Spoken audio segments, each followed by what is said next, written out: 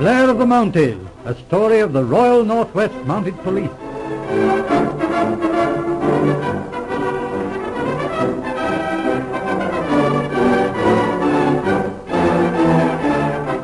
We present the 7th episode in Blair of the Mounties.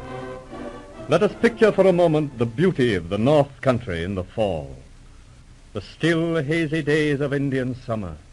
The scarlet flame of the maple leaves against the deep green of the spruce. The quiet lakes, shining like jewels in the calm sunshine. A vast, silent land, where there are no cities and no crowds. A land that draws men back to it from all the busy turmoil of the outer world.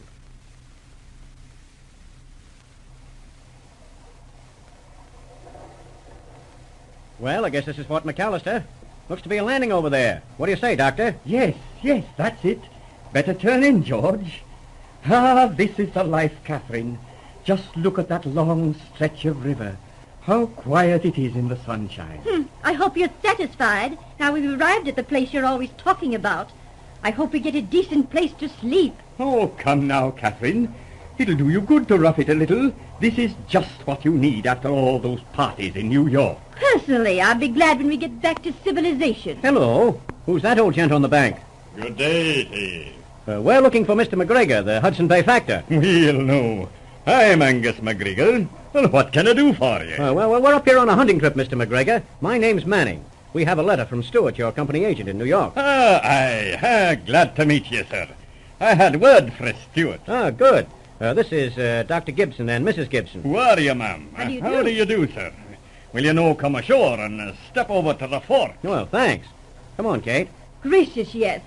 I am glad to get out of that wretched canoe. All right. Oh, coming, Doctor? No, I think I'll sit here a while and smoke my pipe. You two run along. No, all right. Well, Mr. McGregor, how's the hunting up here? There's plenty of it. Elk and mule deer and caribou. And then there's swarms of geese and duck. And all the fishing you'll want in the lakes. That's the stuff. But how about beaver and otter and so on? Nah, Mr. Manning. The season's no open. It's too early. You cannot touch the beaver. What? But say, what's to stop us from picking up a few specimens way up here in this wilderness? We'll serve no offense to you, but I wouldn't be trying it. You'll hear the mounted police after you, quick as a flash. They're awful efficient, you'll ken. Oh, yes. Well, I'm not figuring to break the law, understand. Oh, I've heard of the mounted police, of course. Rather a romantic lot with that comic opera uniform of theirs. I will. You'll find there's nothing romantic about 'em when it comes to police work. Well, I suppose a $10 bill would loosen things up some, Hutman, be careful what you say. If one of the laddies in the red coats puts his hand on you, the money and influence in the world wouldn't save you. Wishnu, here's one of the police, the new. Hello, Angus. Yeah, good morning, Sergeant. Shake hands with Mr. Manning. He's up here for the hunting. Glad to meet you, Mr. Manning. How are you, Sergeant? Well. All the majesty of the law, eh? Anything I can do for you, Mr. Manning? Well, not at present. You and I'll have to get better acquainted. I may want a little information. Glad to be of service, Mr. Manning. Well, Mr. Manning, bring the lady up to the fort, and I'll be seeing you later on. All right, Mr. McGregor.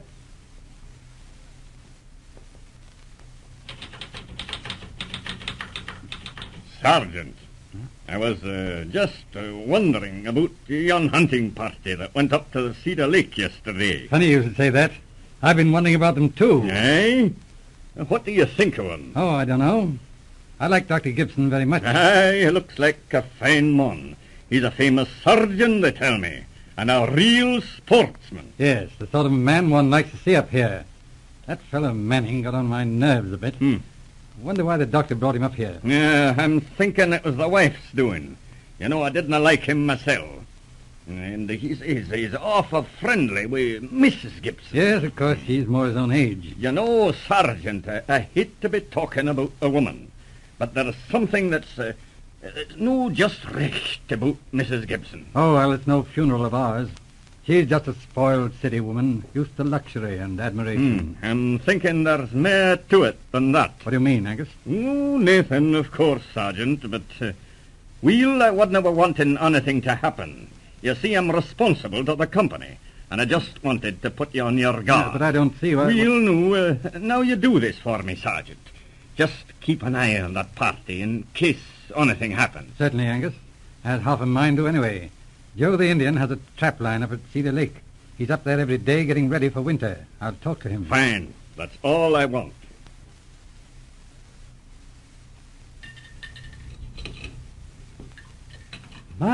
My, that whitefish tasted good. Oh, it wasn't so bad. If only everything wasn't so sticky. Oh, I haven't had a decent bath for a week. How much longer do we stay here, Henry? Why, we've only just got here, Catherine. Why don't you try a swim in the lake? The water's beautiful. Goodness, me swim in that cold water? Nothing doing. No, all right. I tell you, let's go down to the pool above the rapids. You know there are a couple of beavers working there. The cutest little beggars you ever saw. Oh, for heaven's sakes, go on and leave me in peace. I want to read. All right, my dear, all right. I'll be back in about half an hour. Don't hurry. Beavers, huh? Picture me crawling through the grass to look at beavers. Oh, hello, George. Hello, sweetness. Daddy gone? Yes, he's gone. For heaven's sake, shut the door. He's gone to look at the beavers. Well, what are you flying the storm signals for? Anything the matter? Matter. Everything's the matter. You know, I detest this filthy country just as much as Henry raves about it. Do you hear me? I'm sick of it. Morning, noon, and night, all I hear is beautiful scenery, beautiful sunsets, beautiful nights. Oh, give me a cigarette before I choke. Well, lady, you sure got a full head of steam on. Well, when are you going to do something? You know what we came up here for. Now, easy, Bright Eyes, easy. What's the use of blowing off? Well, why don't you get busy? That's all right. I'm working on it, but we've got to look out for that sergeant. You're not afraid of him, are you? Afraid? Well, no, but he's no fool. No, he's a different friend to the men one usually meets. I tried to make up to him at the fort, but there was nothing doing. Yes, I noticed that. Oh, well, it was nothing serious, George. He just looked right through me with those gray eyes of his. Guess I'm not. He's not my sort. I suppose it's because you and I are both so rotten that we get along together. Well, that's all right with me, baby. Say, you checked up on that will? Everything goes to you? Oh, sure. I checked up in New York. It's all mine if anything happens to Henry. Okay. And say, don't get so sore at Henry. Just kid him along, see? Oh, all right. Leave it to me. Look out. Here he comes. Oh. Well, Catherine. Still reading? My, but there's a beautiful moon. Yes, I was admiring it through the window, Henry. That's right, my dear. You know the only way to real happiness is to be conscious of the beauty around you.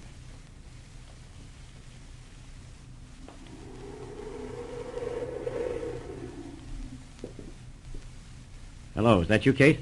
Yes, I heard that call of yours. What do you want? Listen, that Indian they put on to watch us is gone, headed up the river for the fort. I'm wise to their game, and now's our chance. Oh, not tonight, George. Yes, tonight, right now. Oh, heavens. What do you want me to do? Just stay out. Duck around to the back of the cabin, see? I'll get him out. Leave it all to me. Well, all right, but don't slip up on this. You know what it means if you do. Beat it. Get out of sight. Oh, all right. Doctor! Doctor! Yes? What is it, George? It's Catherine. She's headed for the pool. The pool? Catherine? Why? Why, hurry, Doctor. She's half crazy. No telling what she'll do. Now, you go ahead. You know the way. Good heavens, yes. Come, quickly. Follow me, George. You sure she went this way, George? Yeah, sure. Hurry up, Doctor. All right. There. There's the pool, right ahead. Now, take a look over the bank.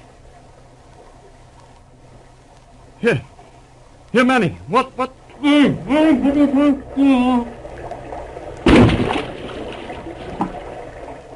gone.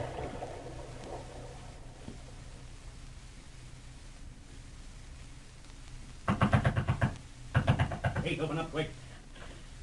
Well, George, what happened? Just as I told you. It's okay, girlie. Worked like a charm. All the police in the world will never find out a thing. Well, tell me, George. Oh, I've got to know. How did you manage it? Why, simple enough. You remember that stuff that Henry made up for putting animals to sleep when he took them out of a trap? No, what was it? Well, he had it in a blue bottle on the shelf. Chloroform mostly, but it acts instantly. Henry told me it would put a man out in 4 seconds. Get the idea? But that wouldn't kill anybody, you poor simp. I know. Well, he was ahead of me. When he leaned over the bank, I gave him the works on the handkerchief. He went out like a light. Then I pushed him over the bank. Saw him go over the rapids. He drowned before he came to. Pretty neat, eh, girlie? Oh, shut up! Get me a drink, for heaven's sake. Oh, all right, all right. Here you are. Take a good one. Pretty soon we'll miss Henry, see? Then we'll drift back to the fort and say he's lost. When they find him, there won't be a scrap of evidence to tie us up with it. All right. I hope it's that easy. You better clear out now. I want to figure things out. All right, Kitty. Pleasant dreams.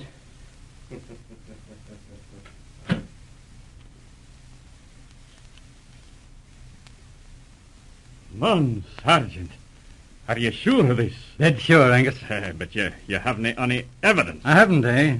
You wait and see. But, Sergeant, you know this is serious.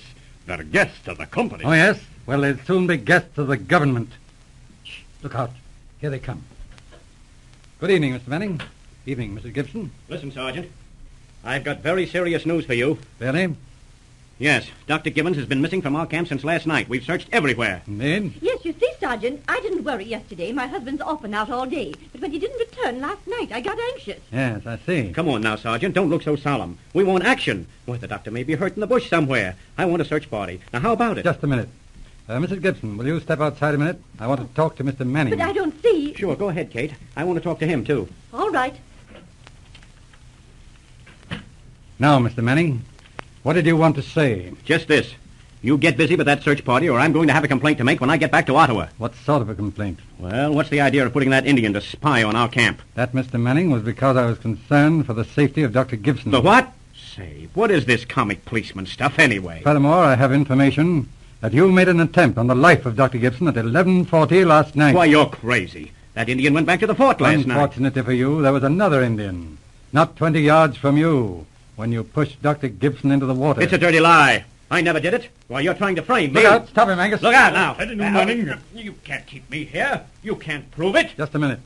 Manning, there's somebody here I want you to meet. Come in, Dr. Gibson. Henry! Henry! Alive. Yes. No thanks to you. George Manning, I arrest you for the attempted murder of Dr. Gibson. Anything you say may be used against you as evidence. But listen, I want a lawyer. Go on. Get inside. You have heard the 7th episode in Blair of the Mounties. Our next chapter portrays a detective adventure of Sergeant Blair in England, entitled The Hammerton Mystery.